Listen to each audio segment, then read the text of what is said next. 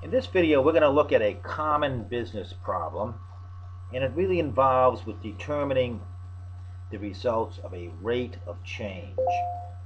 So for instance, in this example here, we have 20 employees. We have 20 different salaries. And what we're going to do during the video is determine what the new salary would be based upon an increase of 10%. So in other words, we're going to receive a raise of 10%. Now if you were to calculate that out, the formula would be the new salary is equal to the present salary multiplied by 1 plus the rate of change.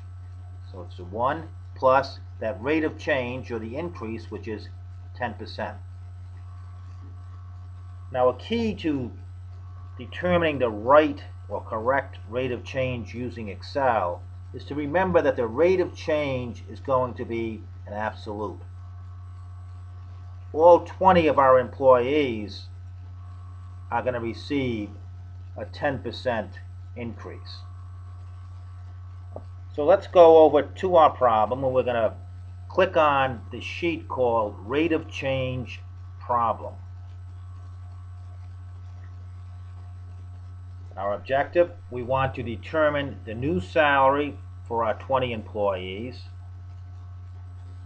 based upon an increase of 10% to their present salary. So we're going to start off by going into cell C2, and once again this will be a formula, so it's going to start off with an equal sign. We're going to click on the 100, which is the present salary. That 100 happens to be in cell B2, and that's going to be multiplied by the quantity. Now here's another key component here. It's a two-step process. So whenever you're dealing with the two-step process, you want to make sure you use parentheses. So it's multiplied by, open parenthesis, 1 plus our rate of change, which is the 10%. So I'm going to click here. That 10% resides in cell H1. But the whole key here is that everyone will be receiving a 10% increase. So in other words, that 10% is a constant or an absolute. And as we know, in order to make a cell a constant or an absolute, what we have to do is tap F4.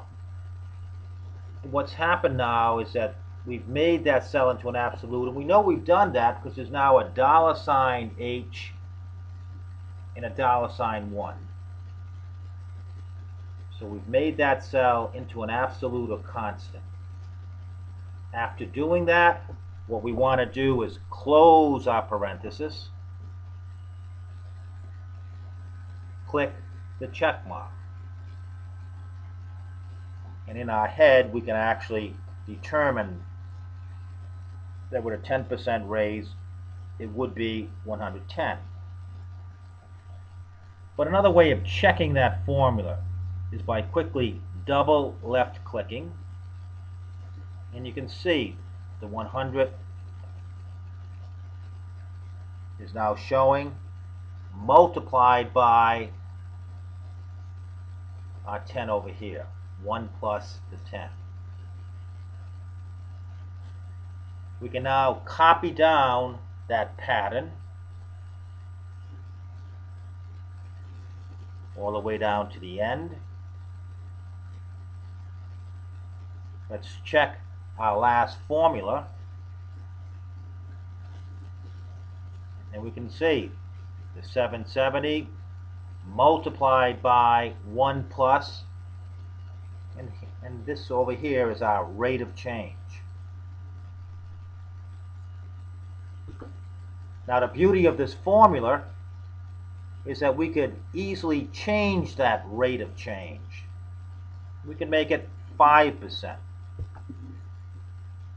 Hit enter, and we can see everything has been changed all throughout here, because our formula is running off this amount here, which is a constant. Thank you.